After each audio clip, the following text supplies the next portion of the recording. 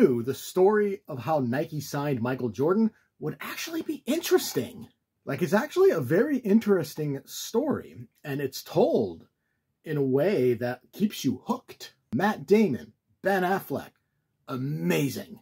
Especially together. It's great to see them together on screen again. They are a fantastic pair. It also features Chris Tucker, who I'm so glad he came out of retirement because he's a great actor. He's mostly seen as like a comedic actor, but he can pull it off, even though he is funny in this. But, he's a good actor. Viola Davis is amazing as Michael Jordan's mother. And one thing I kind of found funny was that even though this features Michael Jordan, not like Michael Jordan actually, but Michael Jordan as a character, we never actually see his face. And he only says 3 words throughout the entire movie. He says, "It's red," and he says, "Hello." That's it. That is it. But the story is compelling.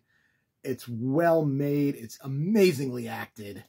Air is a great movie. I give it an A.